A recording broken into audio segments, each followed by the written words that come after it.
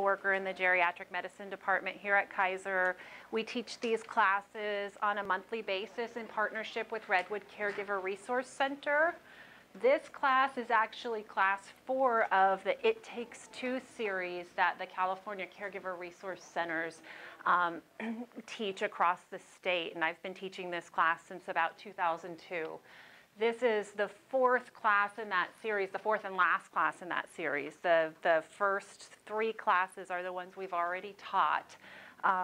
Understanding dementia and the grief and loss associated with having to make changes when we're adapting to our loved ones' new needs. Communication strategies in the context of this new dementia diagnosis. Last month was kind of taking those communication strategies and applying them to challenging behaviors like anger, irritability, hallucinations, delusions. And this class kind of requires us to use all of those strategies to apply to personal care, which I think can be one of the most challenging situations of care.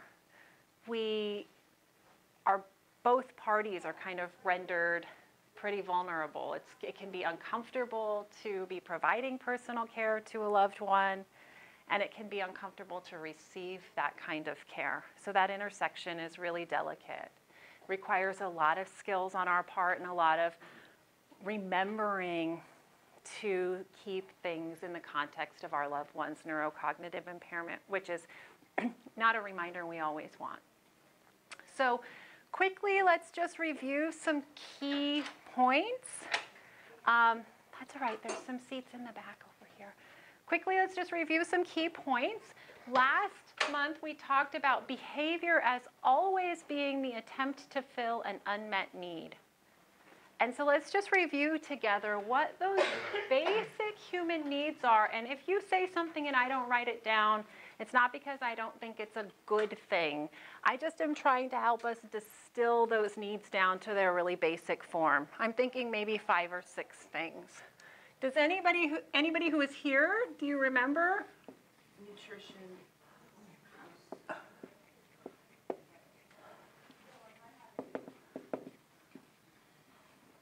So you said nutrition, housing. I think food, water, clothing, shelter. Nutrition is under. Yeah, the physical needs. I would put that under physical needs, definitely. If those things aren't met, nothing else matters, right?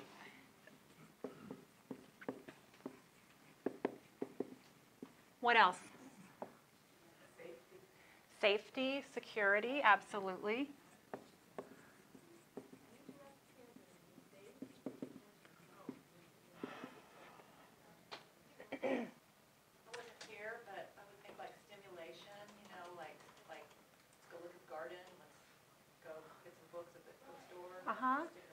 So activity, what need does that fill? Hold on just a sec. Thank you. So their interests in trying to stimulate their mind. So if we're helping someone stay stimulated, what does that mean? Helps their brain. Next, their cognitive ability. But the basic need, I think, that we care. I think the basic need that fills is a sense of value and worth. If the person is worth the effort it takes for us to facilitate those activities, the basic understanding is this person I'm with cares about me. Does that make sense? Absolutely. Those are very important needs to be filled, and they fill an even more basic need. Yeah, it engages them. Engages them and... So a sense of...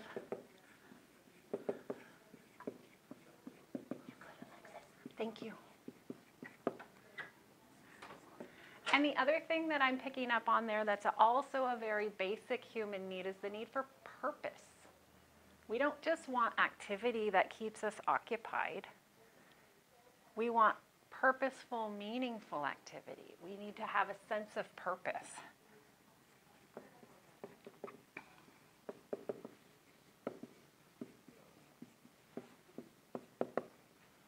There's a reason for us to be around, right? What else? Human interaction. So I think human interaction comes here. Absolutely. If people are interacting with me, they value me.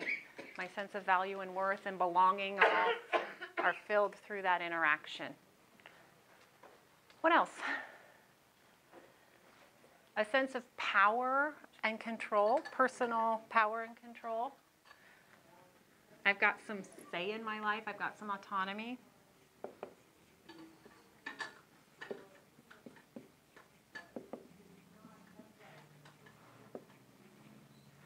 Notice I said a sense of, because as someone's neurocognitive impairment progresses, we might not be able to let them be in control of a whole heck of a lot of things. It might not be safe. It might not be practical or possible, but we can help to create a sense. And we talked about that in the previous classes, how simply not arguing with a made-up story can give someone a sense of control over the content of the interaction. Does that make sense? I can't give them control over the keys to the car or control over the stove, or as we're talking today, even control over when and how they bathe. But we might be able to give a sense of power and control with basic choices, now or later, blue or yellow, yes or no. But a very, very basic and powerful way to convey a sense of power and control is not to disagree with a made-up story, not to contradict someone.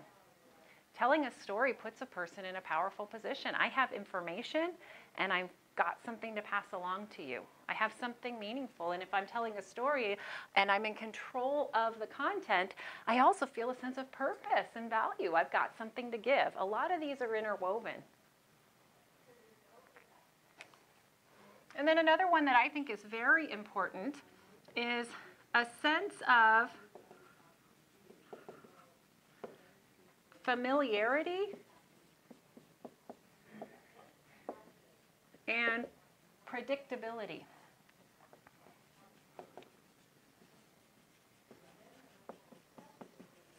Now, the world has been unpredictable since the day we were born. We know how to live with unpredictability. I'm not talking about the need to tell the future. I'm talking about some containment, some sense of preparedness for what may be coming at me. We take for granted how much mental mapping we do just to carry out mundane tasks, and how much we rely upon our memory to do that. Going to the ladies' room is not a terrifying prospect for me, because I know what I might encounter. I know what the hallway is going to look like. I know there are doors that might open and close. I know when I hear those voices or people walk past me, that's expected. When I walk in, there may or may not be people in there, but if there are, the sounds are probably going to echo around. The light's going to bounce off of everything. There might be toilets flushing. There might be water running. Those things aren't going to be alarming to me because I can predict that it might happen. So lack of familiarity and predictability can cause us to feel very scared. In fact, they use disorientation to torture people. So these basic needs are really important, and they're also really threatened by the dementia process. A person's ability to meet their physical needs without help is impaired. To have that sense of safety and security requires memory of the indicators that I am safe and secure, and understanding and recognition of what those indicators are. A sense of value and worth. It's hard to feel valuable and worthy if you don't have that reinforcement. If people are correcting me all the time, if I don't have purposeful activity, especially in a culture that tells us that our worth is determined by our contribution. Personal power and control, we're losing a lot of that. And that sense of familiarity and predictability, I just went over that. So as we're looking at challenges with resistance to help with personal care, we kind of want to be mindful of this. Because behavior is always the attempt to fill an unmet need. That was the topic of last month's class. So we need to keep this in mind when we're managing difficult behaviors related to personal care. Generally, when we see resistance to help with personal care, there are psychological, social, and physical reasons why a person might be resistant to having help with personal care. There's some seats back here. I like to kind of lump the psychological and social together into psychosocial reasons, and then we'll do physical reasons. But what I'd like to do together as a group is brainstorm what those reasons might be. So psychological reasons, what are beliefs and thoughts about bathing and needing help with bathing? Social might be, what are the cultural expectations? What's been my experience? And then we'll do physical together afterwards. So together,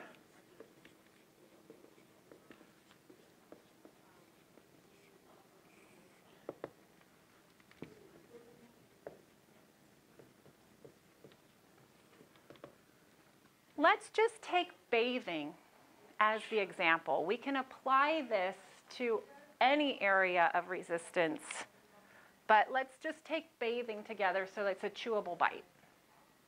What are some psychological or social reasons why a person with a dementia might be resistant to having help with bathing or resistant to bathing? Yes? Invasion of privacy. It feels like an invasion of privacy, absolutely.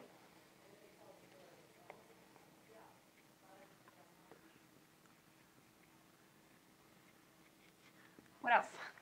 Loss of control. Loss of control.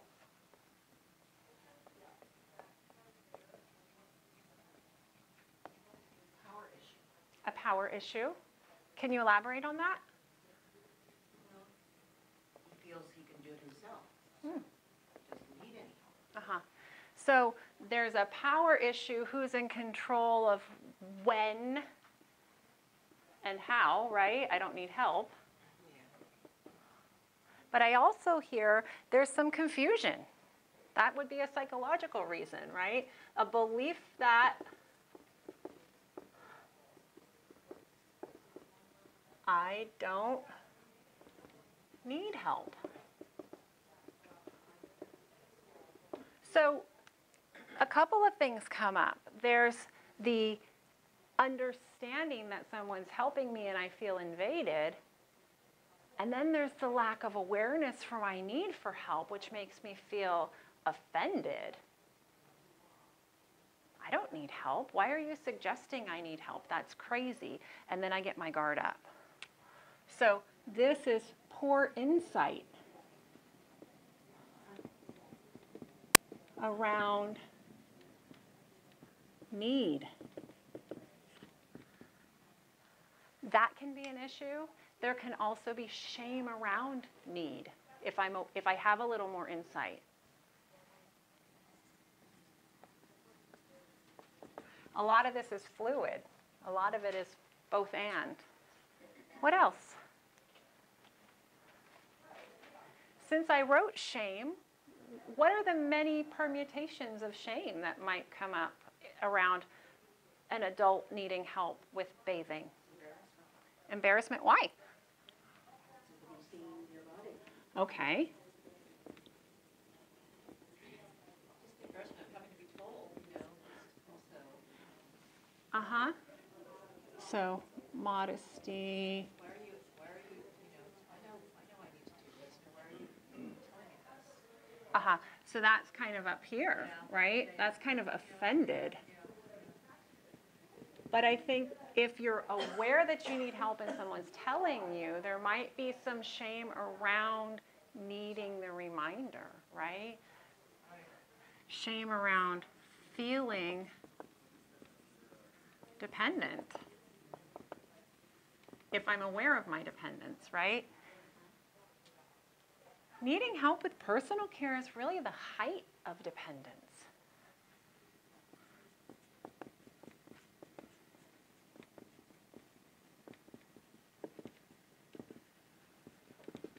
You know, we expect that if a person has a cognitive impairment, after a while, they're not going to be able to operate the power tools or drive the car or balance the checkbook or work at the nuclear power plant. But when they can't bathe themselves, when they can't clean themselves after using the toilet, when they can't brush their own teeth, that's really the height of dependence.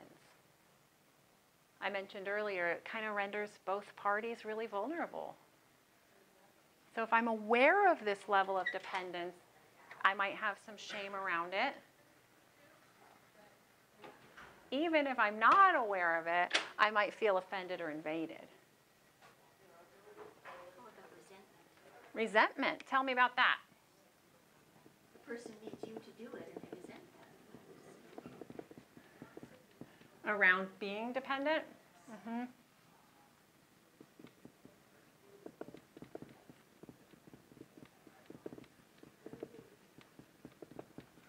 I think that makes sense, and I think also maybe some resentment at the suggestion, right? So if they don't have the insight, they might be resentful of you for suggesting it. If they do have some insight, they might be resentful of their own need. Somebody going to say something? Also, isn't it true with dementia patients, they tend to lose their sense of smell? Sometimes. And they don't know they stink? Right. So they don't have awareness, right?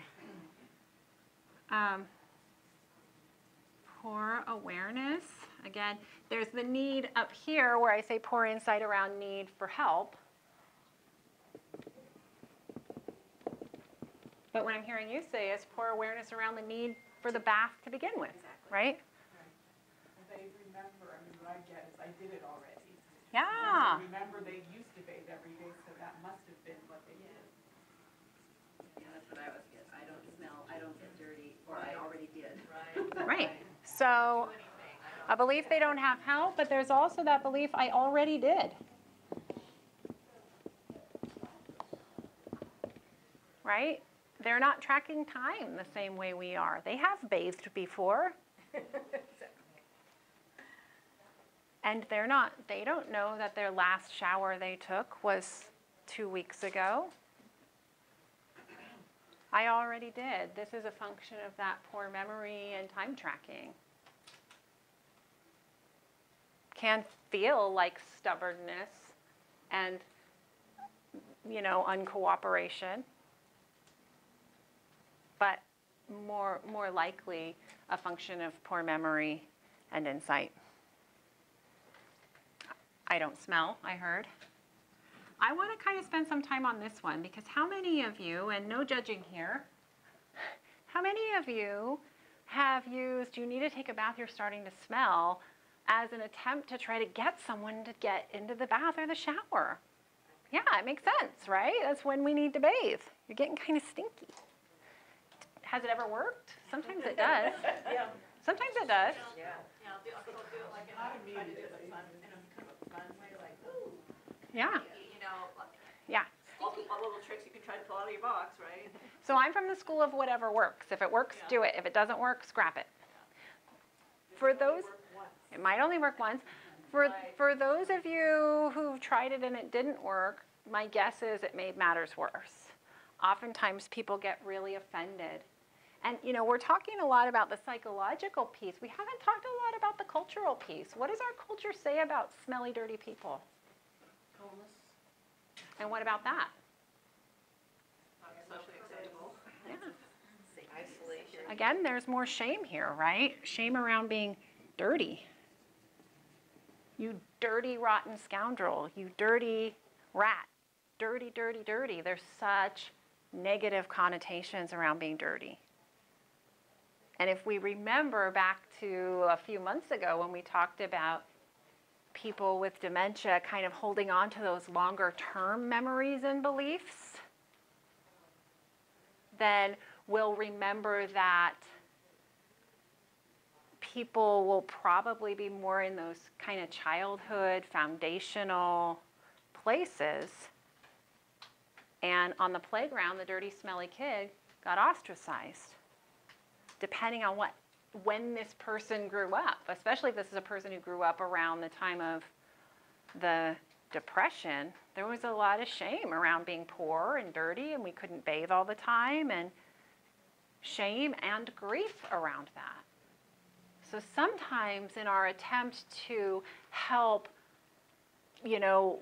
stimulate some awareness of the need, when it backfires, it might be because it's tapping into that shame around what dirty means. To be a dirty girl, a dirty rat, a dirty scoundrel, right? You dirty dog. There's so much wrapped into that concept and that symbol of dirtiness. Remember that communication and language for people with dementia is often very symbolic. The feeling and the connotation around the word is more accessible to them than the actual definition. Does that make sense? What else?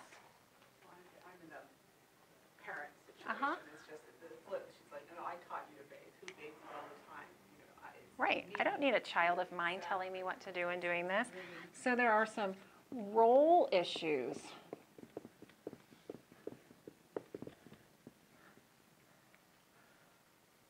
What about fear? I find that's a big one. Fear or anger. So let's do fear first, and then remind me about anger. What? Fear of falling. How can fear manifest? Falling. What else? Paranoia. How? How do you get in the shower? You should kind of kill them. So they don't feel safe. Yeah. Fear around threat to safety. Now remember those long-term memories, right? I've got a 5-year-old at home. I'm teaching him about, we talk about the bathing suit areas, right? We teach our kids when they're this big. We keep our privates private. We don't let people take our clothes off except mommy and daddy if they're helping you and the doctor or the nurse, right? We're taught modesty. We're taught not to be alone in a room with someone who's trying to take off your clothes. So I'm confused. I don't have awareness or insight for my need, and there's this person kind of manhandling me, corralling me into this small space, trying to take off my clothes and shove me into a chamber. It can be really scary. So threat to safety, I think there's a fear of violation.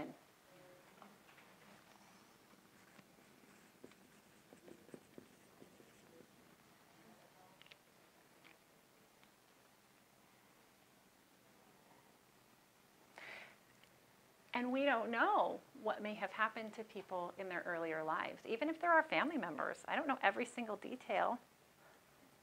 I mean, my parents have some things that are private, I would imagine. But even if something traumatic hadn't happened, this can feel traumatic now and tap into that fear that I might be getting accosted. Bless you. So somebody said anger.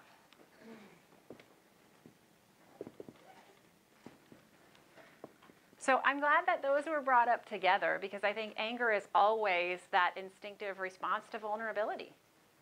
Anger keeps us instantly powerful when we feel powerless. Anger gets us through the day if we feel threatened. So, what might the anger be about? What are some of the things you hear when your loved ones go home? Leave me and don't come over. Right, so anger around feeling Get out. invaded, right? That's that invasive piece. And I heard from you too, you said you're providing care for a parent. So maybe some anger around feeling disrespected.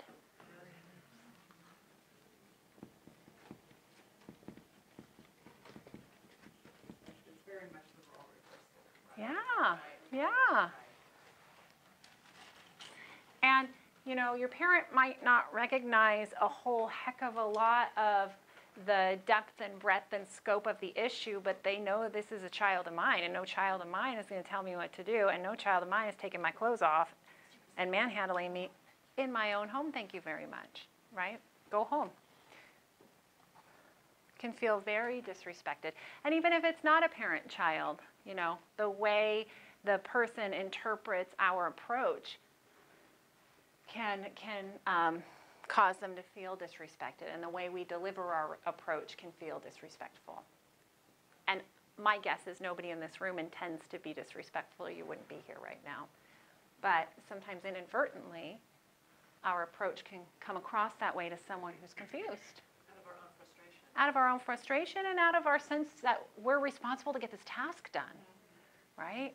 There's so much burden of responsibility too. Where's that line? What does enough look like? Yeah. Anything else here that's glaringly omitted that you think we should add? I mean, we could go on all day, but I'm trying to watch the clock. If anyone can think of anything that should go on here, or think about your own situation, something that's come up that we haven't talked about,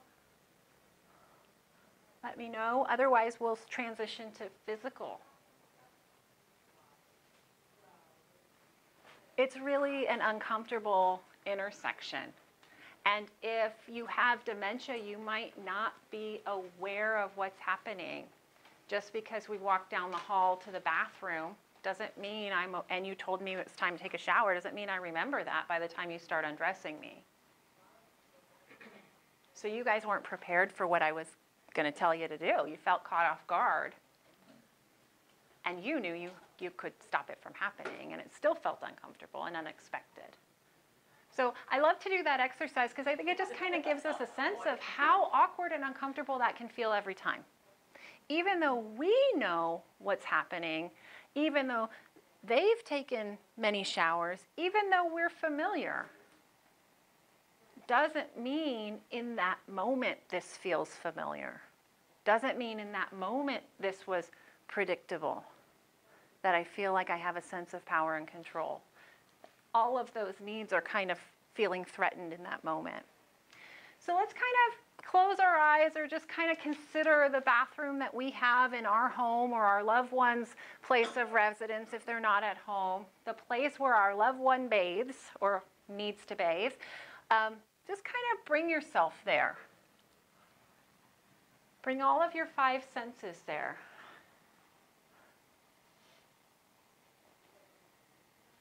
Now, at my house, the bathroom is not the most accessible room in the house. It's not the largest room in the house. It's not the room that's most easily maneuvered. So now that we kind of are thinking about that place, let's think about some physical reasons why a person with dementia might be resistant to help with bathing. It's confined. It's confined, yeah. Difficult to maneuver. Just the confinement can be scary, right? I can't escape. I might be violated. I might, they're going to try to kill me. Sometimes I hear people say that. They're trying to kill me. So difficult to maneuver and also difficult to escape. Kind of feel trapped in there. What else? Well, if you have the tub, if you have the tub and the shower combination, the stepping over the tub, if you have that shower, but stepping over a tub. So stepping into the shower or into the bath, stepping over the tub, yeah. Fear of falling. Slippery.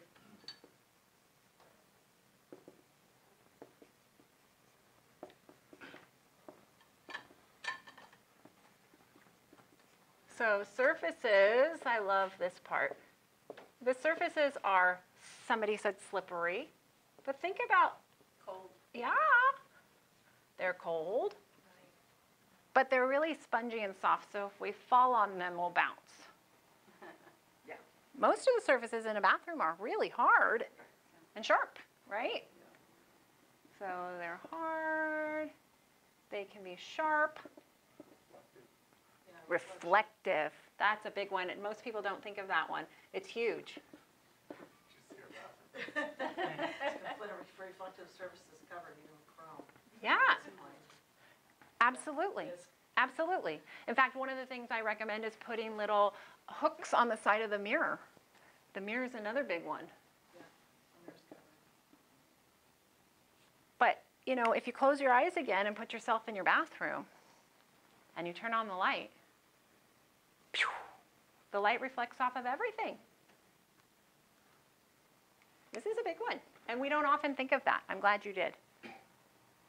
Also the physical, whether they, well, my back hurt, you know, Yes. it's true, she's bent So over. pain. So I'll help you. No, I don't need help. I'll do it Right. myself. I mean, it's just. Pain. Because they're going to, it's painful, but they won't admit to needing help.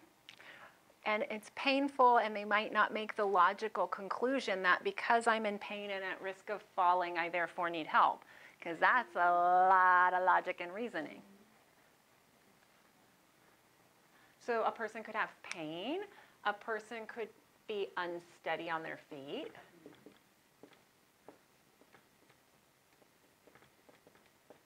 A person might not be ambulatory.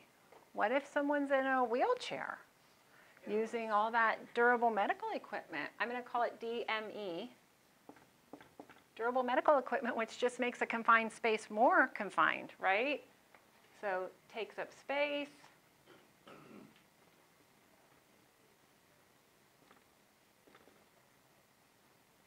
And can be challenging to use and confusing.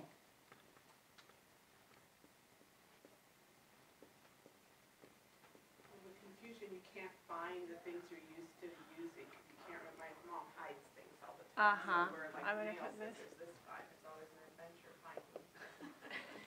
Cut your nails Uh-huh. with scissors. Ah. Right, so locating supplies.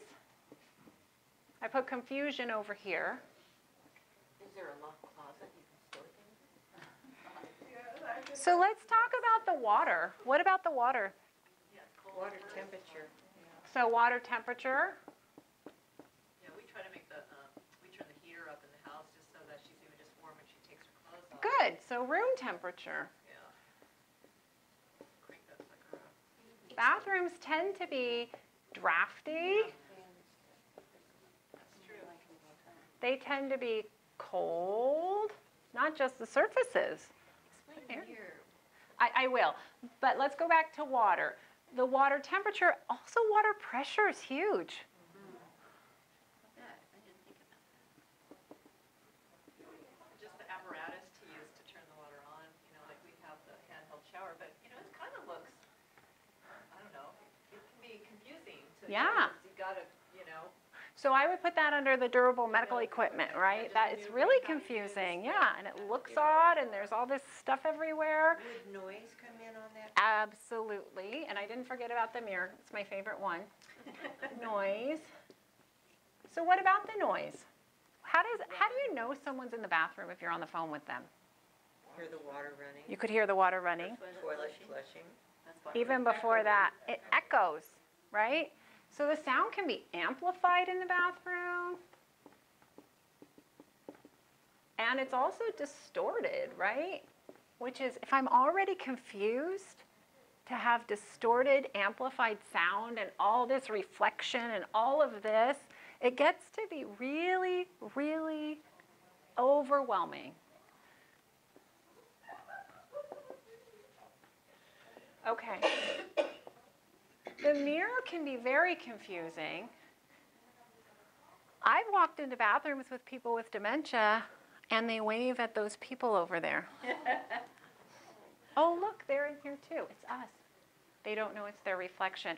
One time, I was, years and years ago, back in the 90s, I used to work at an Alzheimer's Day program, and there was a gentleman, every time I'd take him to the bathroom, he'd be at the sink washing his hands, and he'd look up into the mirror, and he thought his grandfather was there, and he would try to shake his grandpa's hand. And luckily, he wasn't threatened by it, and he was in good spirits most of the time, so he would just think Grandpa was doing like some Three Stooges kind of joke with him, and he'd go, "Oh, Gramps," you know, he would laugh, but he really thought that was his grandfather there. So if I'm in this bathroom feeling really overwhelmed, I might be fearful that I'm being violated, and there are people watching us, or they're violating those people too. That lady's over there crying while someone's doing this to them. That can be really alarming. So covering up the mirror can be really helpful.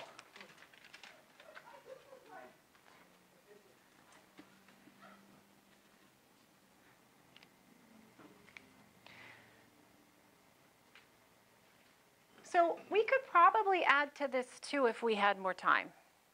But I think just looking at this, the picture we get is that there are a lot of really valid reasons why a person with dementia would have some resistance to help with bathing or bathing at all.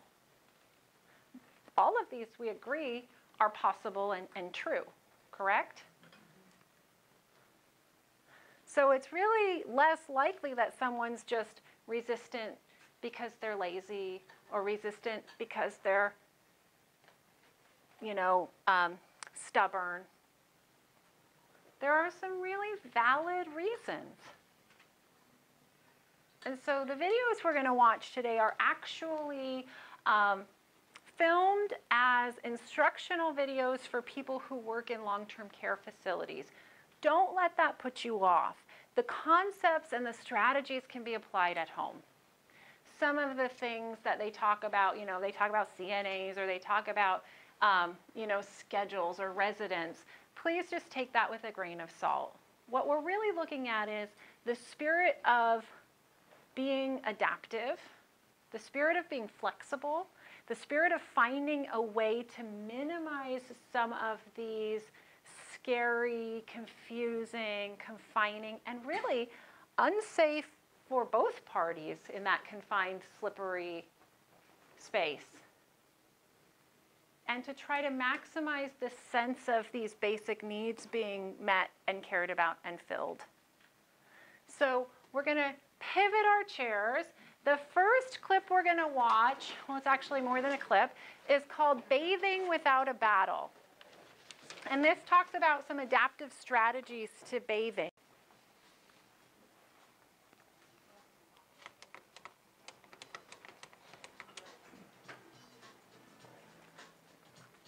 I'll get the lights. Excuse me. Thank you.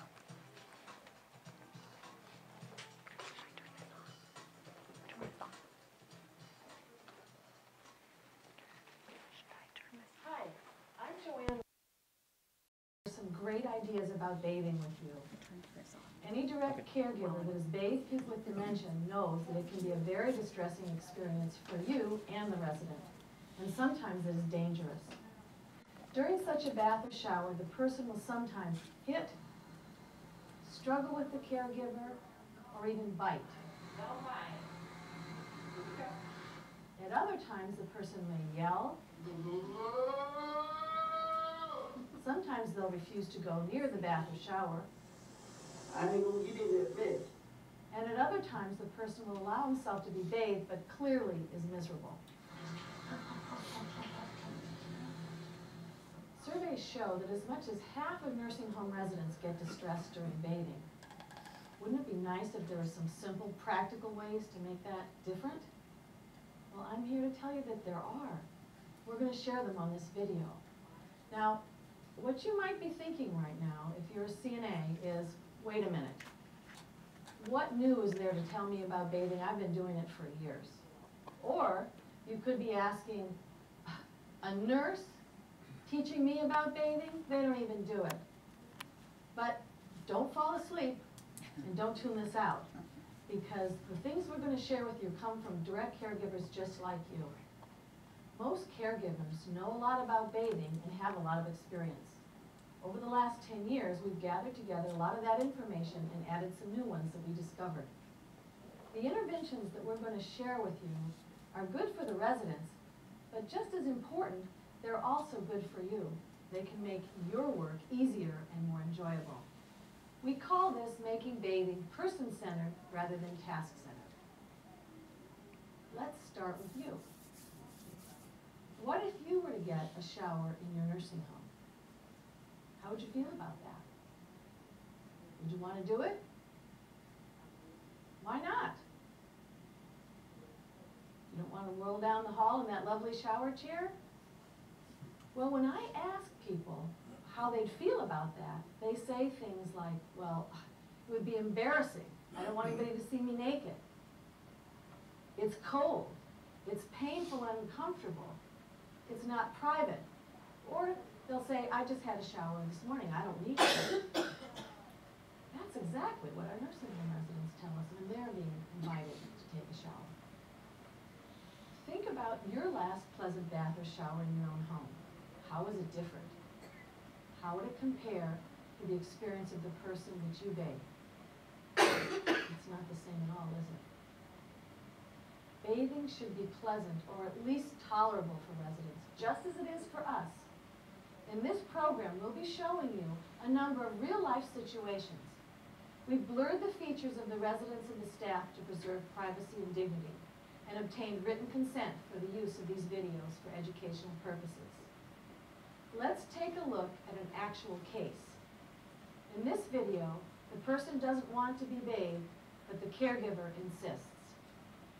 But I don't want no shower, so I don't like them. No. No. Well, we're not gonna take that long to have to give you a shower. No, you don't have to. But they don't like, you don't have to give no shower. The person goes along, but as the shower proceeds, she gets more and more upset. Amen. Why you gonna take a lot of it? I can get all the time. You don't have to hold it, y'all. I wish you get down there. Look at this, my table. Look at your, look at anybody else. The caregivers are doing the best job they can in a difficult situation, when suddenly the situation turns more violent. Ain't none of y'all in this. That's what they're doing. Ow! Ooh. The caregiver that was not bitten struggles to finish the shower. Watch what happens next. You know, such a lie. You tell a lie. Experiences like this are exhausting and dangerous for all involved. And the caregiver was just trying to do her job. This is the kind of situation that we're working to change. The nursing assistants in this clip were not doing a bad job. They did not have the tools, the instruction, and the permission to do it in a different way. And it's that way all over. Currently, many people think that this type of forced bathing is required or necessary to keep people clean and healthy. Yet, there's no solid evidence to support this practice. And now we've learned that forced bathing does not have to happen. There are ways to keep people clean without a battle. And they involve putting the person before the task of bathing, getting to know the person, better communication, and flexibility in when, where, how, and how often people are bathed, and having a variety of techniques that you can use to provide a pleasant experience. Here's the same resident being showered after one of the CNAs we just saw had adapted her approach to meet this person's special needs. Watch for what's different. We won't give you a bath, we'll give you just a wash up. Yeah, that'll be all right with me. Okay? Yeah, to do the same thing. I'm gonna put this over you so you can be warm in the hallway till we get up there to clean you up. All right. Just getting all in business first. Yeah. You just done a good job. Miss Bessie, what church you go to? Where that at? Freeborn? She said, yeah, I go see you. I never been here.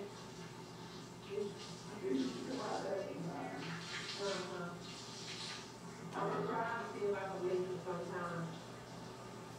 Can I take this off so I can rinse you off so we can go? Can you identify what was different about that shower? Here are a few of the things that the aide now does. She reassures the person that she'll be covered and warm, and she does it.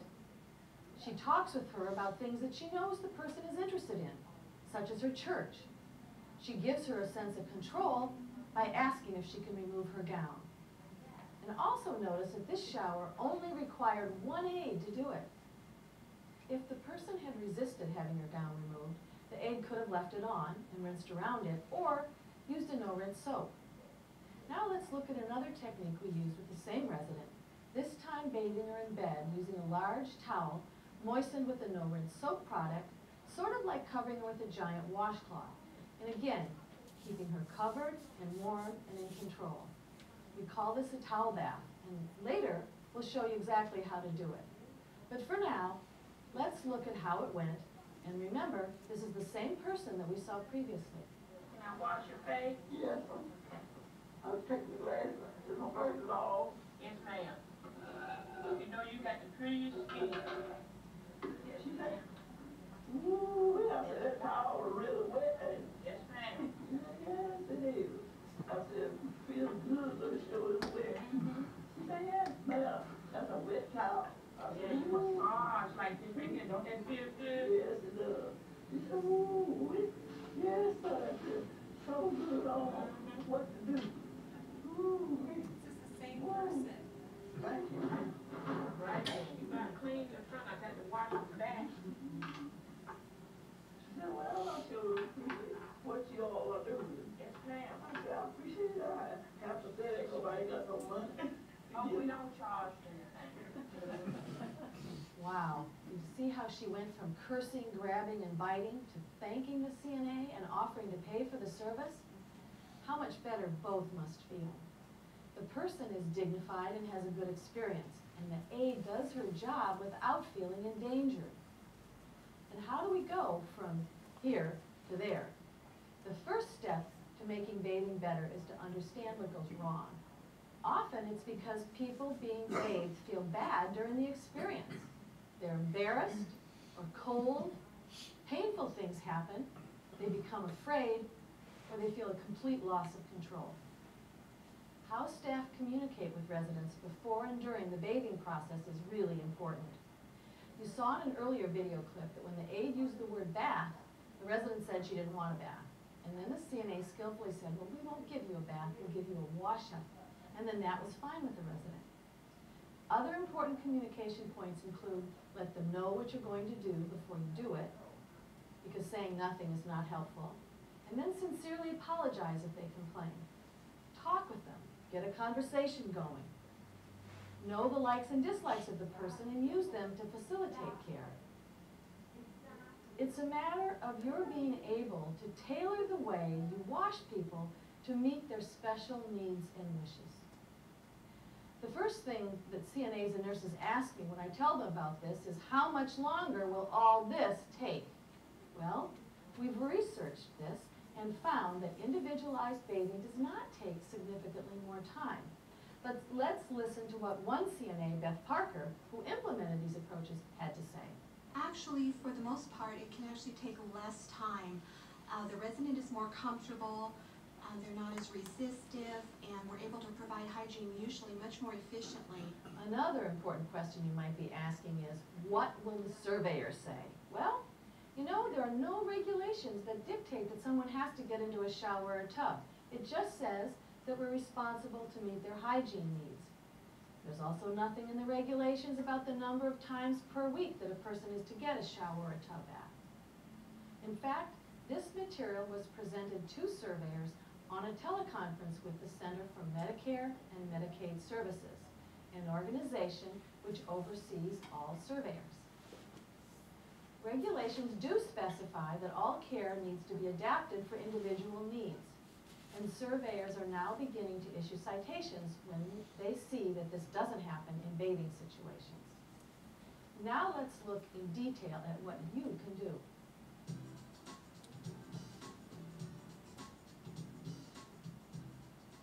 It's important to think of the shower not as a task to be done, but as an activity occurring as part of a relationship. So when someone resists or gets upset, try to understand the meaning of that behavior. Address issues of cold, pain, need to feel in control. Work to make it a pleasurable activity for you both, so it's a win-win situation. Let's look at a typical shower. It's gonna be a little warm, okay?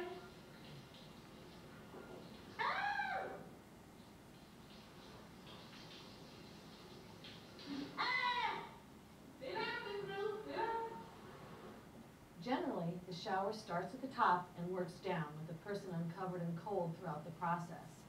However, having water on the face and the head is one of the most distressing parts of the shower for people with dementia. Plus, the person is usually sitting on a very cold and uncomfortable shower chair. So how can we make it more pleasant? Well, first of all, we can make the shower chair more comfortable. Let me show you how. One of the things that goes wrong in the shower is the shower chair itself. It's pretty uncomfortable. It doesn't have any padding and the seat's big. So let me have someone come in and sit on it and just give us their opinion on it. This is Anne Louise Barrett, and she's going to tell us what this chair feels like to her. It's really uncomfortable. Mm-hmm. It's hurting my back, Your back. and I think my seat is gonna fall through. It's the weirdest feeling. You're kind of like falling through the hole. That's what it really feels like. And, my feet are dangling too. Yeah, just kind of hanging there. Yeah. I wouldn't wanna take a shower in this chair. Does it feel like you're kind of falling out? It feels like I'm falling out, I'm moving forward. Yeah. Okay, well, you know what? I think we can fix this. All right. One of the first things you wanted to do is look at padding the seat, and there's a number of ways to do that. One way would be to take some washcloths and drape them over the seat, or you can do it with a towel and wrap a towel around.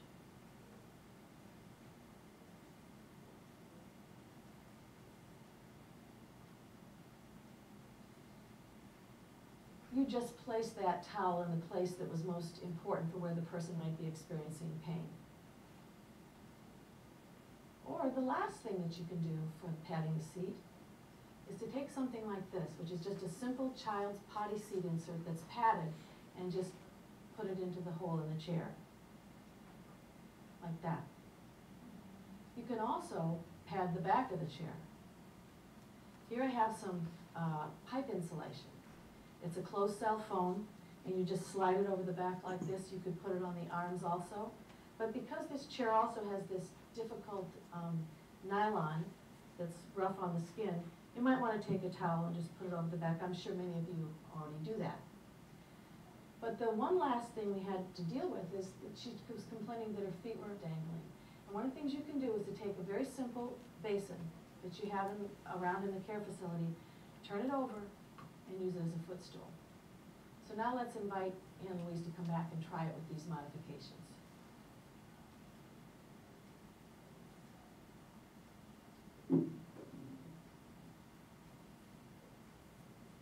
Now how's that? Oh, that's a lot better. Feels more comfortable. But I still don't wanna shower. I've got some alternatives. Next, it's a very simple and humane thing to do to cover the person with towels during the shower. You can also use conversation or things to hold for distraction, and this can be valuable. Say what you're going to do and thank the person when things go well. If the shower spray is uncomfortable, consider using a washcloth or perhaps a no-rinse soap. Here's the same woman being showered using some of these principles.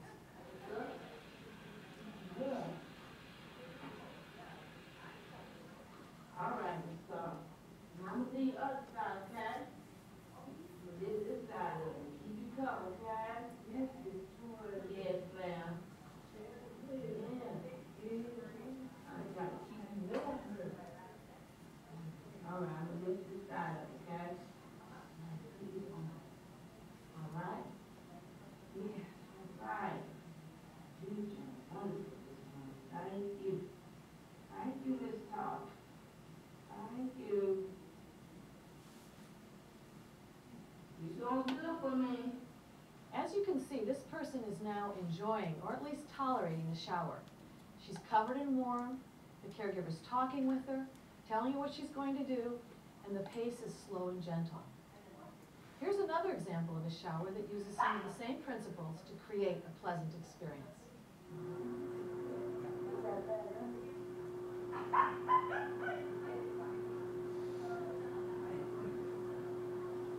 Does that feel a little bit better?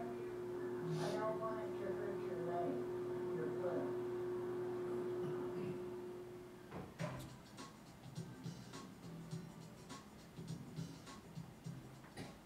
Many residents are frightened by the tubs in long-term care facilities.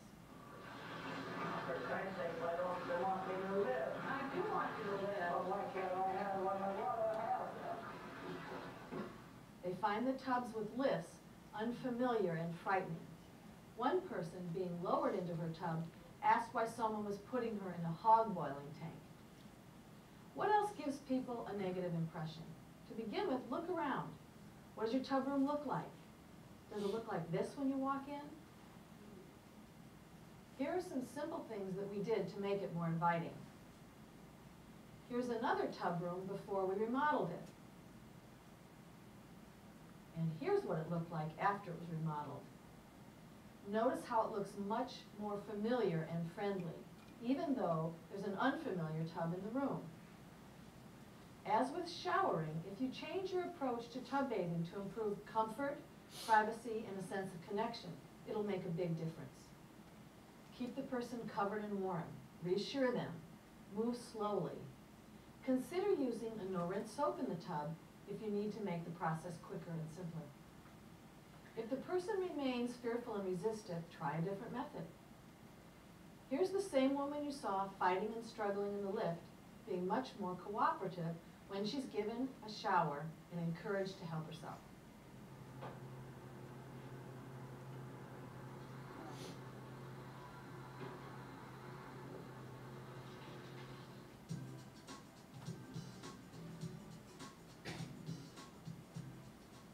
Some people, no matter how you try to adapt the shower or tub, will still be uncomfortable. For them, bathing in the room is a good option to explore. Bathing in the bed works well for people who are hard to move because of sickness, pain on movement, or obesity. Bed bathing is also helpful for people who get upset or afraid of the shower or the tub. And some people just prefer this method of bathing. I'm sure that you already know how to do a typical bed bath using basins of water. What we would like to share with you is a pleasant alternative that's quick and keeps people warm and covered throughout. It's called a towel bath, and it's simple, practical, and easy once you get used to it. The next few clips show CNAs getting the person ready, setting up the equipment, and completing the towel bath. I'm just gonna put your gown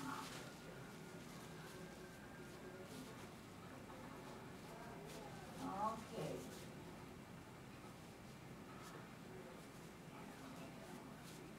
Are you awake yet? Okay. I'm gonna cover you up while I get your towel nice and warm for you. Okay? I'll be back in just a few moments.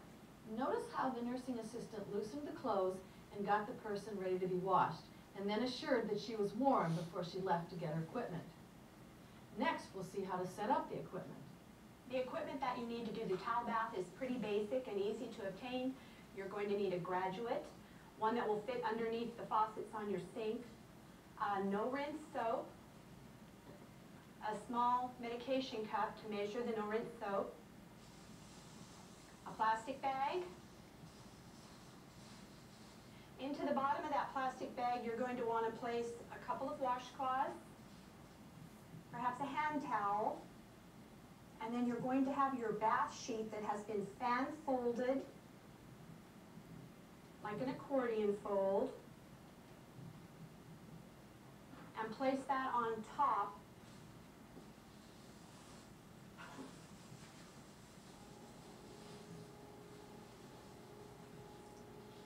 Alright, then you're going to turn on the water. You want it warm, 100 to 110 degrees, so it feels warm on your wrist.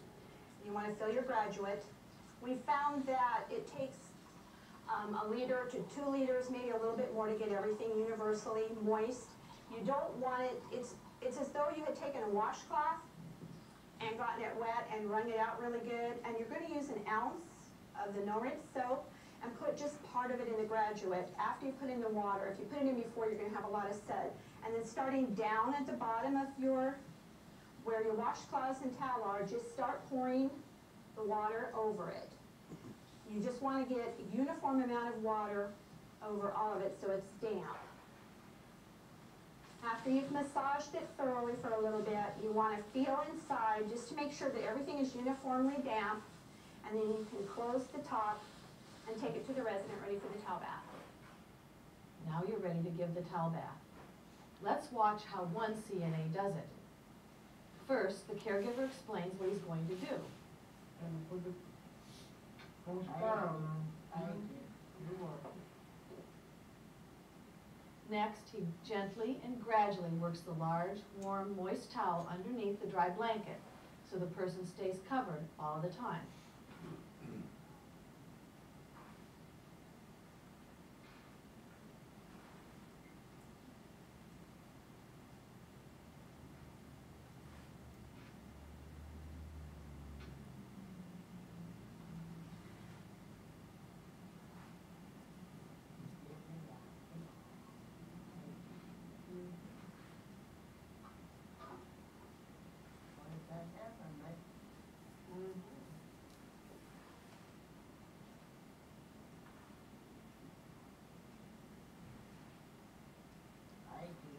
You're welcome. Next, the caregiver starts washing the part of the body that is least distressing. In this case, it's the feet. Now start with your feet. He continues washing the body by massaging gently through the towel. Think of the towel as a giant washcloth. Doing your legs now.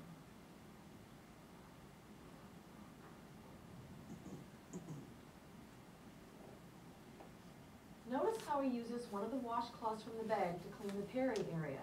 I'm gonna clean between your legs now, okay? Just don't lie.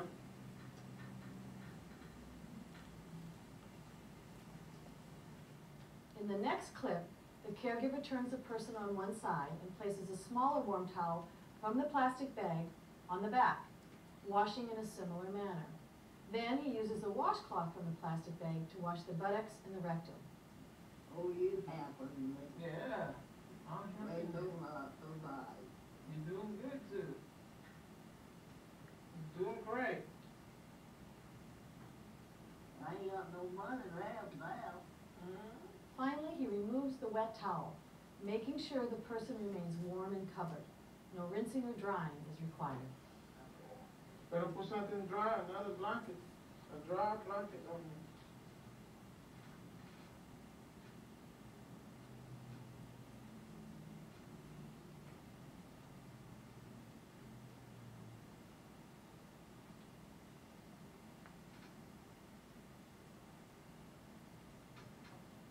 I think they told.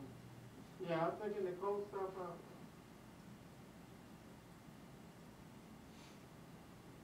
Taking the cold stuff out. He's done. At this time, you can let the person rest comfortably for a brief time, or you can get them dressed. If you've raised the bed, be sure to lower it back down to the best height for the resident before you leave the room. Keep in mind that this person had been very difficult and resistive in the shower. However, what we see is a woman who feels warm, in control, and respected throughout the process, and she thanks him numerous times for helping her. Here are a few additional tips on the towel bath technique. To wash under the legs, have the person bend their knee. This gives you access to the underside of the leg and the inner thigh. And remember that like the shower, there's not just one way to do it. Earlier, you saw the aide putting on the moist towel starting at the feet. Here, he did it side to side. You can adapt it for what's comfortable for you and the resident. Once you're familiar with the technique of the towel bath and you have the supplies handy, this method is as quick or quicker than a tub bath or a shower.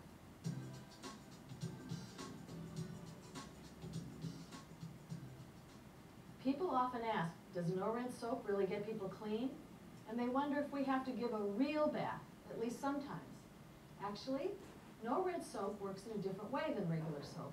Once diluted, no additional water is needed. It dissolves dirt so it can be wiped off. Our research shows that no-rinse soap gets people just as clean as traditional soap and water, and it's easier on the skin. We've used no-rinse soap exclusively for as long as 3 years without any other type of bathing, and people have continued to smell good and their skin has remained healthy. Here are some examples of no-rinse products. These pre-moistened towels can be heated in the microwave. Use a different towel for each part of the body. Here are two examples of other no-rinse products. One has an oil base, the other is foaming. And here we have a shampoo in the cap. You microwave it, put it on the person's head, and massage. No rinsing.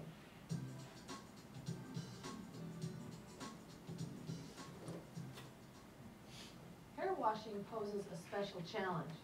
Let's look at a couple of clips. Cloth I'm gonna put on your head. Oh, don't put that up there. Get it off. Okay, I'll hurry, Marty. You're doing okay. I'll hurry. I didn't intend for you to do that. I know. I don't like it. I know you don't.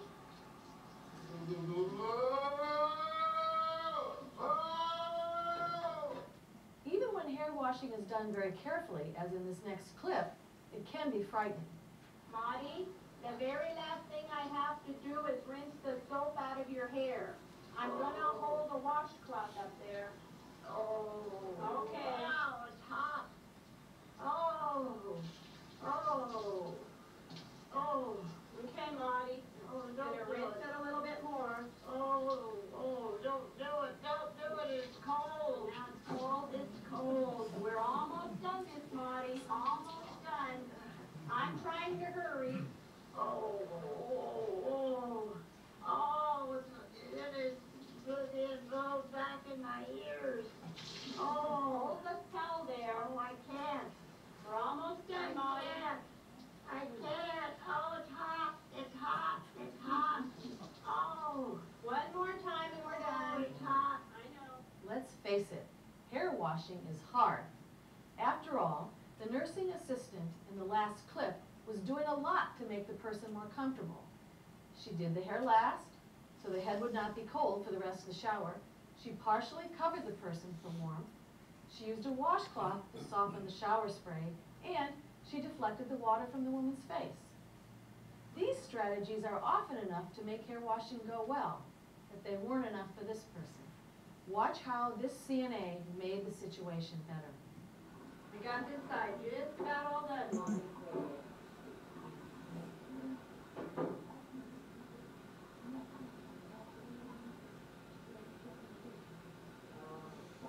Your hair curls up so nice when it's wet, Molly.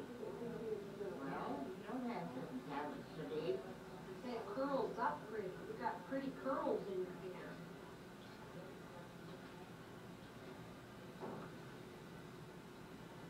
Well, they're mine. Yes, they are. Every last one of them, Molly. Something's supposed to be. Here, the CNA decided to separate hair washing from the shower. She knows this resident is easily overwhelmed by care routines because of her pain, sensitivity to cold, fatigue, and dementia. So she washes her hair in the beauty parlor. The resident is fully dressed and warm.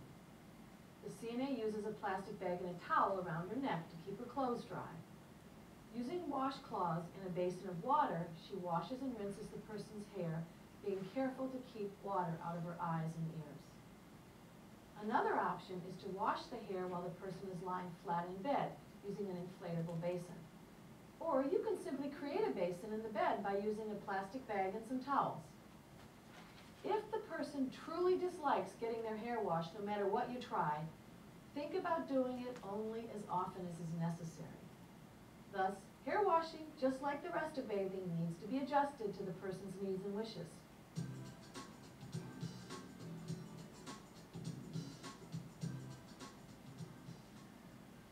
And what would happen if you make these bathing changes? Well, first, you could expect to see a real decrease in resident complaints, resistance, and defensive behaviors such as hitting, grabbing, and biting. Here is Beth again, describing how things changed for her and the resident that she cares for. When you have to continually do something to someone that they find unpleasant and often frightening and terrifying, then you have to kind of harden your heart. And since we've been able to individualize bathing care plans, you can really allow yourself to really care more for the residents in every aspect. The work environment is a lot more pleasant place to work now. There's a lot more laughter. The residents are more relaxed because they're they're not feeling intimidated and threatened by the staff. And so they're a lot more relaxed, and we have, it's really given us a wider focus of truly individualizing care in every aspect of their life. We have some residents who are up all night, so that's when their hygiene is provided, and that's when their meals are given. This facility found it safe, practical, and better to move away from the rigid 2 showers a week, if you like it or not, routine, to create personalized and pleasant experiences for their residents and the staff. Can be helpful, as we saw, looking at how to adapt and what's good enough and meet the need. I had somebody once who had a husband that she was caring for who was much larger than she was, and he was diabetic, so she had to make sure she kept his feet clean. She had to wash his feet certain amount of times a day, but he would kick her and really injure her while she was doing that. And she realized that she didn't have to do both feet at the same time. She ended up doing 1 foot one day, one the next day, one the next day, and they both got as clean as they needed to be, as often as they needed to be washed, and she never had to wash more than one at a time, and he never had to endure more than one at a time, and it ended up working out. People also do that with full body bathing. You can bathe the top half of the body one day and the bottom half of the body the next day. You can do body one day, hair another day, hair in a facility, in a hair salon rather than shampooing in the shower. Or the no rinse supplies are very, very helpful. Yes, you have a question? So you can find the no rinse. You can just Google them and you can find them online. Most drugstores have them. So if you ask go to the pharmacy section in most drugstores, you can ask if they have no rinse bathing supplies, and most do, yes. So again, being flexible with the idea of clean enough. And it's heartening to hear that the research shows that the no rinse supplies keep people clean enough, and they actually keep skin intact.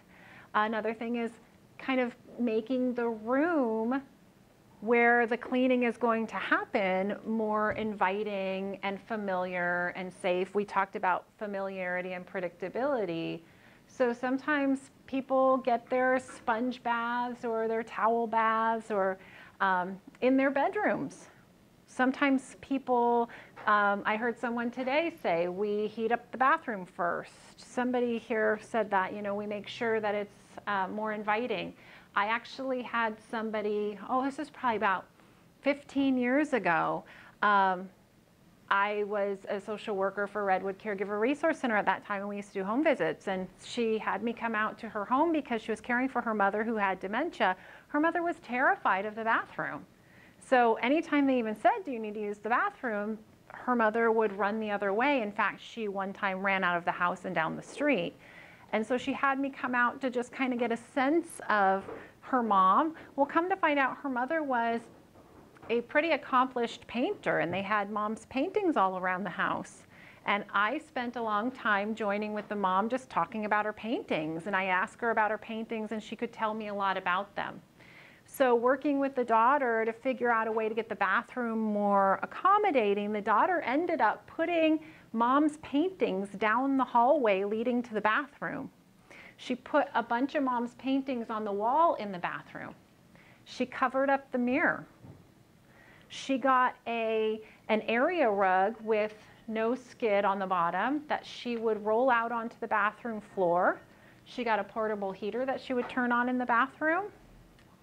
And so she would have the whole room set up before she even brought mom in. She would draw the bath so mom didn't have to hear the noise of the water running.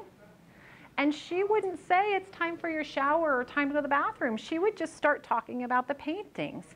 Oh, Mom, that's the barn you painted when we lived in Santa Cruz. Remember such and such and such and such? One step closer to the bathroom. And this is that painting of Rufus, our dog. I love how he, all the things about the painting.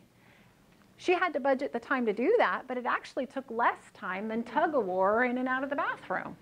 Then they would get to the bathroom, and she said, I spent about 2 or 3 minutes talking about the paintings in the bathroom, so Mom had the experience of feeling safe in the bathroom. And then I would say, oh, look, Mom, someone drew a lovely bath. And she would be able to more easily get Mom to get into the bath. Or, you know, they had the kind of relationship, if she was toileting Mom, she would say, oh, since we're in here, you know what, I have to go. And she would go first and then have Mom go. So not everyone's comfortable with that. That's not always possible or practical, but it worked for Mom. So again, kind of thinking outside the box and keeping these things that we charted together in mind while we're trying to figure out what might make the situation a little, I hate to say more pleasant, but a little less distressing. The next film we're going to watch kind of takes these same concepts and applies them to challenges with oral care. It will probably go up to the end of our time. I have handouts up here if you would like to grab some handouts. This one on personal care kind of follows the process we did together, looking at certain causes, physical causes, emotional causes, for difficulty in various areas of personal care: eating, toileting, dressing, bathing, dental care. So please grab the handouts afterwards if you're interested. And there is a sign-in sheet going around. I know some people came in a little late, so if you didn't have a chance to sign in, please do that.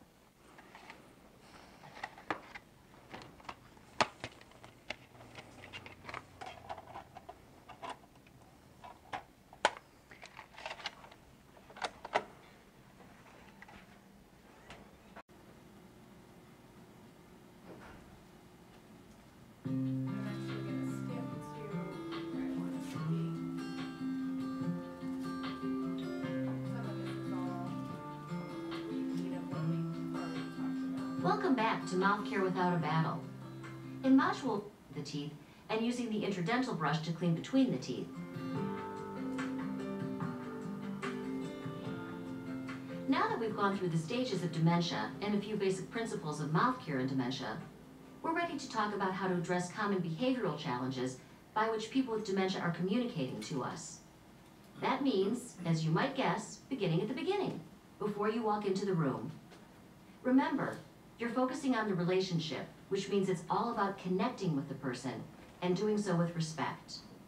Knock before you enter the room. Approach from the front so she knows you're there. Say hello and remind her who you are. Move and speak slowly since it may take time for her to process what's happening and what you're saying. Make eye contact so she knows you're talking to her. Perhaps make small talk, such as by commenting if she looks especially nice that day. Then, explain why you're there and ask permission to get started. If you do these things to make a connection, you'll find it easier to do something as personal as mouth care. Watch this next video. Good morning, ladies. Hello, my name is Wanda. And I'm here to clean your dishes for you this morning, okay? Is that okay with you? All right. Did you see how Wanda knocked, moved slowly toward the woman, made eye contact, then said hello, introduced herself, and asked permission to get started? These are simple, respectful activities, and they're central to good care. Challenges can and do arise, however. As we look at specific cases, we'll ask you to think about how you might handle each situation. Keep in mind that there are often as many right answers, not just one. That's why we'll focus more on problem solving rather than on finding one right solution. Here's the first situation: refusing care. It may happen right as you begin, when you tell the person that it's time to clean their teeth and they say no, or shake their head, or refuse through other behaviors. What you do depends on the reason the person is refusing. We don't want to force mouth care on someone, but we do want to provide good care. So try to figure out the reason the person is refusing. Let's look at a video of one such situation and think about what the person is expressing and what you might do next. I'm here to do your mouth care. Can I go ahead and put your medicine on your teeth? It's gonna make you feel better so you can enjoy your breakfast.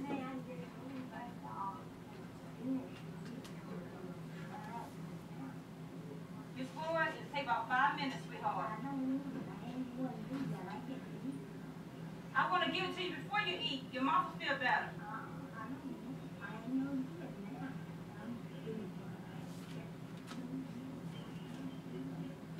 Miss Boyd, it'll only take 5 minutes, sweetheart.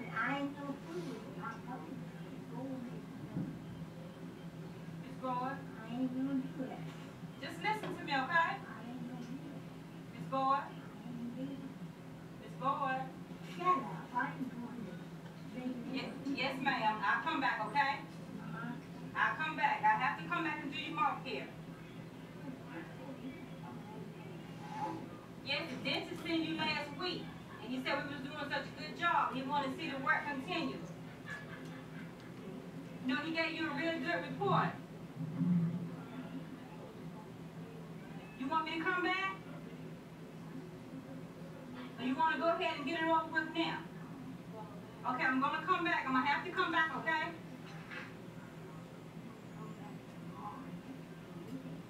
No, ma'am, I have to come back today. Just relax. I'll be back. This woman can express her needs and probably has middle stage dementia. She's upset and tells the aide that she wants to eat first. She even tells the care provider to shut up. The aide does well in staying calm and complimenting her on the good report she got from the dentist the week before. When it becomes clear that she won't be able to do mouth care at this particular time, the aide tells the woman that she'll be back later. This is a perfectly appropriate solution. Often a person just needs time to be in a more receptive mood. For the woman in the video we just saw, there may be a specific time that works best. Some people like mouth care as part of getting up in the morning, or as part of getting ready for bed, or both. Some prefer care before eating, and some like it afterwards. The most important thing is for you to adjust your schedule to accommodate the needs and preferences of the people you care for. Here's what one care aide had to say about her experience finding the best times to provide care. I come in around 5:45 to the Alzheimer's unit, and I start in a 4-bedroom dorm, and I get all the toothbrush ready, and I put a towel over them and say, you can stay in bed nice and warm. I'm just going to brush gently. And I can brush and they're still snoring. I can brush and floss because the mouths are kind of already opened. So it's the best time to get them. Now let's look at another person who's refusing care. As you watch the clip, think about why she might be refusing care. Then think about what this person needs and what you would do. I'm sorry, honey. Well, I got something that's gonna make you feel a little bit better. We're gonna brush them teeth, all right? And you can help me if you want to, all right? I'm gonna get set up here, all right? You'll get what? I'm gonna get set up. I'm gonna set up your toothbrush and stuff. This woman was hard of hearing and didn't actually have dementia. The real issue was that she didn't understand that the aide wanted her to brush her teeth. So for her, the solution was to speak clearly and show her the toothbrush while explaining the intent. Care became simple once the care providers figured out what needed to be done, but until then, her mouth care had been a challenge. Of course, sometimes people can hear you quite well, but don't understand. In that case, you should position yourself at eye level and speak slowly and clearly. You might try explaining the situation using different words, such as saying clean instead of brush, and using gestures to help the person understand, such as modeling that you're opening your mouth and brushing your own teeth. Another reason people with dementia might refuse care is fear. Fear that they won't be in control of what's happening in their mouth, or fear that what you're doing might hurt. When this happens, it can help to give a reason for providing mouth care. You might say something like, your mouth will feel better, or let me get that food out from between your teeth so you're more comfortable. It's also helpful to provide reassurance by saying something like, I'll be very careful not to hurt you, or if anything bothers you, tell me right away and I'll stop. If the person has advanced dementia, you might provide something comforting to hold, such as a blanket or stuffed animal. Here's an example of a care provider making someone with mid-stage dementia feel comfortable before getting started. Pay attention to how patient the nurse aide is. This is important because, like many people with mid-stage dementia, the the woman's dementia causes her to take a very long time to understand, process, and respond to what she hears.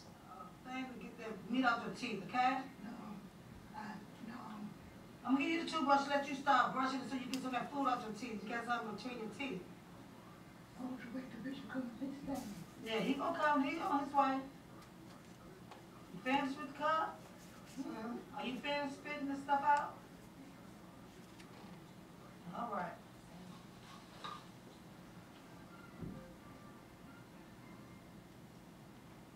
Yeah, brush some of that stuff out your teeth. You want me to do it or you gonna do it? You want me to do it or you gonna do it? You wanna do it or you want me to do it?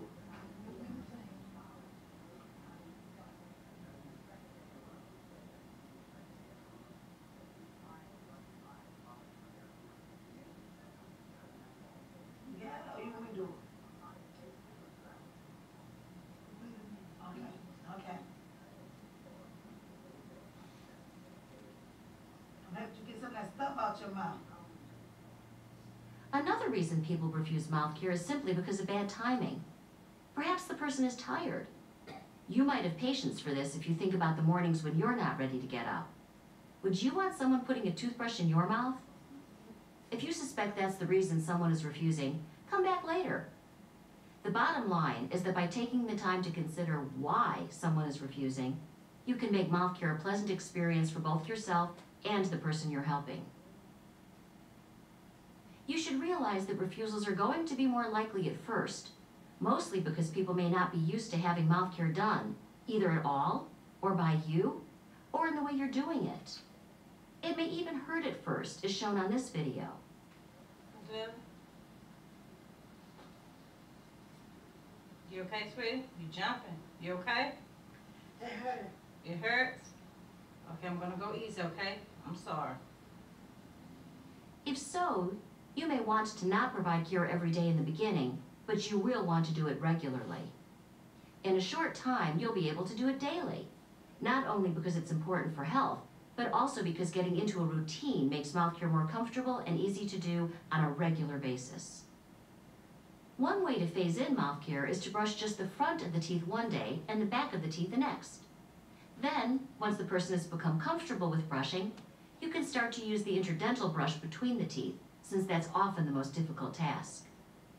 If the person is agreeable and cooperative at first, but becomes upset once you start providing care, do what you can, but don't use force. For example, if you can get the toothbrush into the mouth, brush the front of the teeth. If the person opens their mouth wider, brush the back of the teeth right away, since the back is harder to reach. Rest assured that if you keep providing mouth care every day with a personalized approach, the people you care for will begin to trust both you and the process of mouth care. And after a few days or weeks, it'll become routine. The most important part of was getting the residents to trust me is doing the mouth care. One particular resident was, at first, she went from a no to a maybe, then to a yes, and then she learned to do it at home. Another type of refusal is when the person won't sit down. Again, think about why this is happening. If they're in the middle stage of dementia, they may not understand what you're asking. If the person is agitated or anxious, you may want to come back when they're more calm and already sitting. On the other hand, there are some strategies to encourage a person with dementia to take a seat. Try putting a chair right behind their legs, saying, "Please sit down." At the same time, pull a chair up for yourself and sit down, demonstrating the behavior. If the person continues to walk around or stand, you can still provide care. First, get the person's attention. Face them, look them in the eye, say their name, and talk with them. Once you've made a connection, you may be able to provide care standing up. There's nothing wrong with that. After all, most of us brush our own teeth standing up. You may even want to provide care in front of the bathroom sink and mirror, again, modeling a behavior that may be familiar from the past. Another common challenge is people who don't object when you ask if you can do mouth care, but who won't actually open their mouth. When this happens, it's sometimes because they don't understand you. At other times, it's because they really don't want you to brush their teeth. We'll talk about what to do in both of these situations, beginning with those who don't seem to understand what you want them to do. Let's start by looking at a video of one such person. One more. Ah. Ms. Gregg. Thank you. Let's look at another example. Go ahead, open. Go ahead, open. Open it for me. Okay, I'm gonna help you, okay? All right. Thank you. Just relax. Don't tense up. Just relax, sweetie. Did you notice how the aide touched the mouth with a toothbrush? She did that because touching the cheek, mouth, or lower jaw will sometimes suggest to the person that they open their mouth. This behavior can also be brought on by something familiar coming toward the mouth, such as a spoonful of food, or in this case, a toothbrush. At other times, it takes touching the mouth or lower jaw to help get the mouth to open. When the man still wouldn't open his mouth, the aide tried sliding the brush in, because once brushing begins, the person may let you continue. This type of strategy is often necessary in the late stage of dementia. Another activity some care providers find helpful is to invite the person to sing a song, which obviously gets them to open their mouth. As the person sings, you can sing along with them, making the experience even more enjoyable. Watch this. Oh yeah. Tell me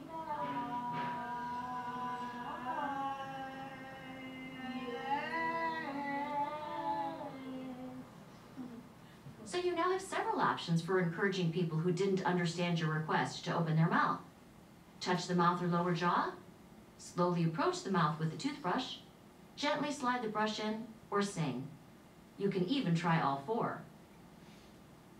At other times, the situation may be different, and the person may have understood your request, but won't open their mouth because they really don't want their teeth brushed.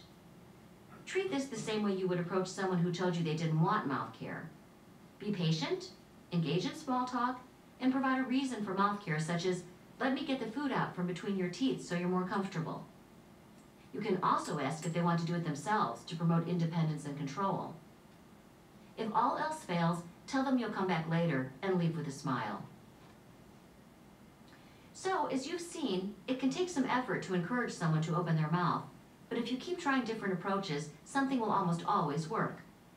The good news is that once the mouth is open, the person often keeps it open, and you can complete their mouth care. Not always, however. Some people open their mouth at first, then close it after you begin. This is why you should always keep your fingers on the outside of the teeth. If the person has closed their mouth on the toothbrush, have a rubber-handled toothbrush ready and use it to prop their mouth open, like this.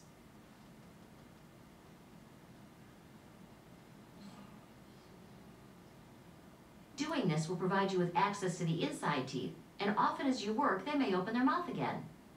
Just be careful not to hurt the person or to let yourself get hurt. Finally, even if the person won't open their mouth, all is not lost because you may still be able to brush the outside of the teeth. Do this by gently holding open the lips with your fingers.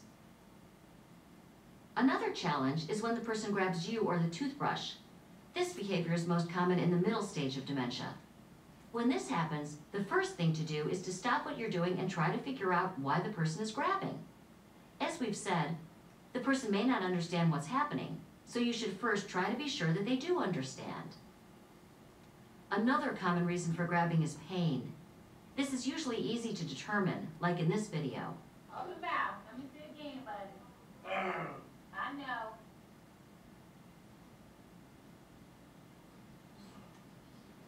It's okay. It's okay. It's okay. It's okay. If you see bleeding gums or sore spots in the mouth, be gentle in those areas. Talk the person through the care process and provide care as gently as you can. If you need to, slow down and stop if necessary, but please don't give up. With regular brushing, the gums really will get healthier and stop bleeding and hurting, and you may avoid a major infection in the future. If grabbing the brush is the way a person is saying that they want to do it themselves, hand them the brush and invite them to brush their teeth. Once the person starts brushing, you can use a hand-over-hand technique to provide guidance. This means placing your hand over the person's hand and helping them move the brush in the jiggle sweep motion. Here's an example. Up your hand out. Brush your teeth. Brush your teeth. You know how to do it. Go back in. Go back in and do it the right way.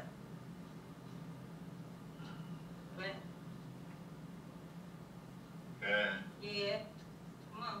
Another reason for grabbing is if the person is anxious or scared. If you think that might be happening, provide reassurance and ask the person if she'd like to hold your hand. Right, Miss Mac. Oh, Mom. Let me see. Oh, Mom. Oh, Mom, you hold my hand. Oh, Mom. Hey, yeah. Get the inside of your mouth, okay? Hey, yeah. Let me see. Yeah, see? You okay? If the woman had continued to grab, the caregiver could have tried to redirect her, getting her to focus her attention on something else. Ways to do that include talking, singing, or playing music, or providing a favorite drink. Pausing mouth care to gently touch or massage someone's neck or shoulders can also work. Keep in mind that there is no one right answer when grabbing or any other behavior occurs. Every person is different, so what one person is expressing might not be what another is expressing, and what works for one person might not work for another. This is why knowing the person and having a relationship with them is so important.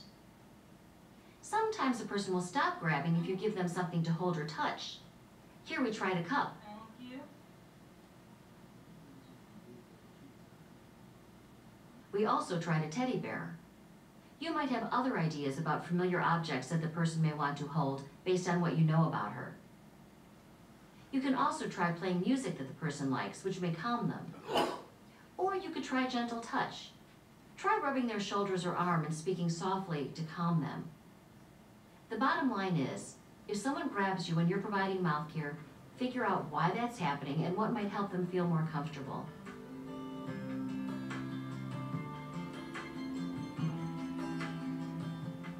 Worse than grabbing, there may be instances when people become so upset that they try to hit you.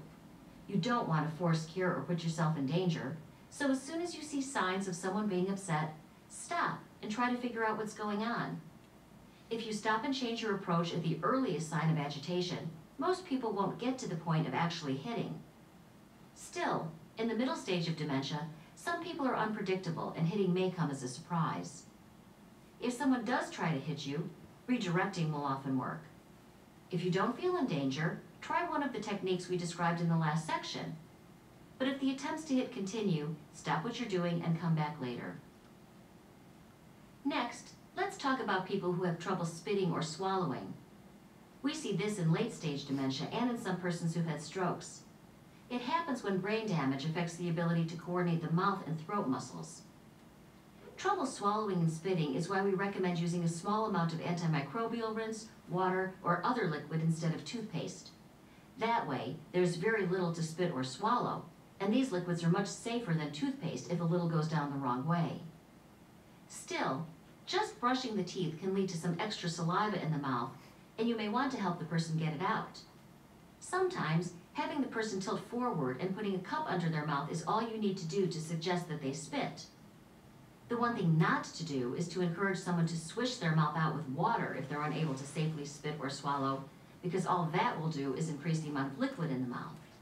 General techniques to remember for people who have trouble spitting or swallowing and to minimize aspiration, meaning inhaling the liquid, is to use the least amount of product necessary and provide care sitting up. Another technique is to use a gauze pad to dab excess liquid out of the mouth. Here's a different type of spitting problem. As you watch the video, think about what's happening and why.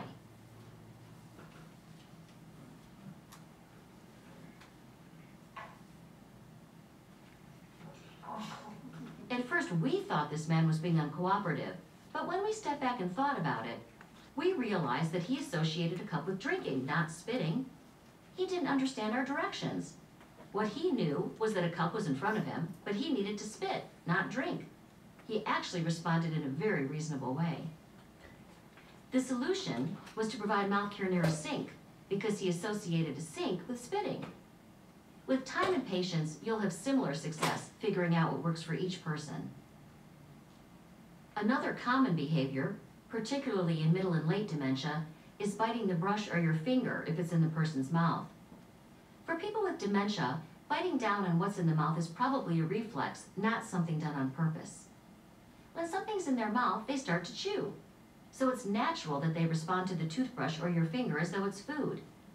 Therefore, always be careful if you need to put any part of your hand in someone's mouth. Keep your fingers against the inside of the cheek so you can't be bitten. You also don't want the person to bite down on a cotton swab. This could be dangerous if the swab breaks because it might be swallowed. It also could be dangerous for you as you try to retrieve the swab. If the person bites the toothbrush or swab, there are several ways to get them to let go. First, try gently wiggling the brush or swab and ask the person to open her mouth. If that doesn't work, have a smaller brush ready and use it to work around the brush that's being bitten. Sometimes this will cause the person to open her mouth. If the person still clamps down on the brush, try gently rubbing the cheek, massaging in front of the ear where the jaw joint is. How you doing, Abner?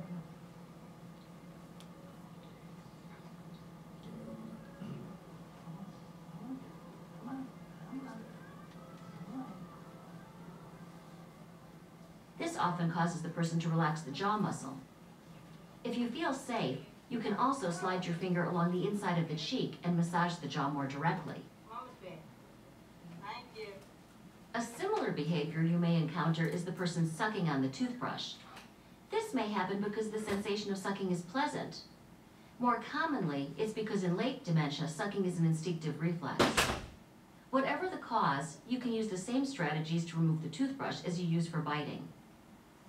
More common than sucking on the toothbrush is having your fingers sucked on when you're cleaning the gums, cheek, and tongue with gauze. If this happens, stop and think why it's happening. Is it because they think it's food? Because it's painful or bothering them? Or is it just a reflex? Here are some suggestions to address sucking. If the person thinks it's food, explain in simple terms what's in their mouth and what you're doing. If it's painful or uncomfortable, be gentle, recognize the pain, and assure them you'll finish quickly. If it's a reflex, back off and start again. You may also want to redirect the person using the strategies we presented earlier.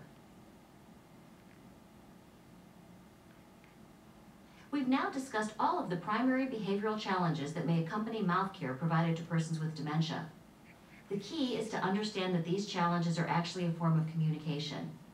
So as we talked about before, all behavior is a form of communication. It's the attempt to fill an unmet need. So the strategy here is to be a detective. Let me turn that off so it's not shining on me. To be a detective and try to figure out what need the behavior is trying to fill. I think they mentioned 3 or 4 times, don't force it, don't force it, don't force it. And at the same time, don't give up. You may not be able to get it to work today, but tomorrow might be the day, and if not tomorrow, maybe Friday. So, you know, continually trying, continuing to be adaptive. Something is always better than nothing. And give yourself permission to do a good enough job. I think part of where the anxiety and frustration comes up for a lot of family caregivers that I work with is that sense of responsibility. You know, the doctor, the rest of the family, all these people expect me to maintain someone's care at this level, and it's really not realistic or possible. It's becoming unsafe, it's becoming scary, it's becoming uncomfortable. So how can we meet needs in a way that's good enough that doesn't cause us to feel so threatened or cause our loved one for whom we're providing care to feel threatened? I think the singing sounds so silly, but I can't tell you how many people I've gotten to use the toilet or to go to, you know, any kind of task, walk to go have lunch or walk to the car to go to an appointment by singing with them. And if you think about the basic needs that we talked about, who do we sing with? We usually sing with people who are familiar to us.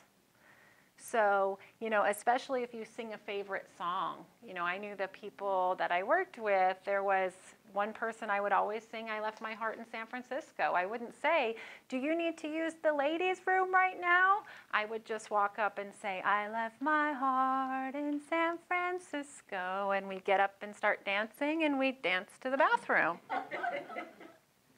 Or You Are My Sunshine, or You know, whatever song for them conjured up familiar, comfortable memories. Memories evoke emotion, and if we can connect someone to a memory of a time where they felt safe and secure and things felt familiar and they felt like they had a sense of personal power and control and value and worth, then in the moment we can help them feel safe in the tasks that we're performing with them. Just like that daughter who so beautifully made the hallway and the bathroom her mother's art gallery. Very familiar, lovely, comforting memories. So mom felt safe in that environment. We have just about 2 minutes left. Does anybody have any questions? Anybody have any comments? I know this was a lot. Yes? Well, I'd like to say a word about the hair washing. You mentioned going to a salon. I found a salon in Roanoke Park where we live where for $5 she'll wash her hair and put her under the hair dryer. And we go to McDonald's for a $2 Frosty afterwards, and it's an outing. Yeah, yeah, that's lovely. So it's a spa day. It's a standing 82-week appointment to get her hair washed. Great. And I don't have to do it. Yes, thank you for sharing that. Ask around. You might find something like that near you. And it becomes something special rather than something threatening. Absolutely. So, and sometimes the way we talk about what we're doing, those towel baths can be massages. You know, let me rub your back. And you can even just do that with a warm washcloth and a basin in someone's bedroom. You know, let me rub your back for you. Here I have a lovely warm cloth. So the way we market it has a lot to do with somebody's response. And again, you know, if we think about that, the second class on communication strategies, that our thoughts, attitudes, and actions significantly impact on the behavior of the person with dementia. So if we're frazzled and it's been a long day and we're trepidatious because we knew last time they had a hard time and we're feeling anxious ourselves and we're kind of trying to get it over with, they're going to pick up on that instinctively and intuitively, and they're going to take their cue from us that something must be wrong. And then they're going to get their guard up. So, you know, they talked a lot about the person receiving care's timing, but also think about your own timing. What time of the day or week are you more likely to have some emotional reserves, some energy, some ability to remember all the stuff you already know, but have trouble conjuring up in the moment because it's so exhausting? So give yourself permission to be flexible with your own timing. Bottom line, be flexible. Good enough is often better than perfect because good enough is sustainable. If you have questions, things come up, you want help with problem solving, please don't hesitate to call our department here at Kaiser if your loved one is a Kaiser patient, or also call Redwood Caregiver Resource Center and talk with one of their family consultants. The videos we watched today are actually from their lending library. We watched the whole Bathing Without a Battle. We watched just a clip of the Mouth Care Without a Battle. So if you want to check these out from them, you can. They usually let people keep them for about a week or two. Please feel free to come up and get some handouts. 10 real-life strategies for dementia caregiving, Caregiver's Guide to Understanding Dementia Behavior, and then this is the one on personal care that kind of brainstorms possible reasons for challenges in different areas of personal care. Thank you everyone for being here today. I hope it was helpful. Take care.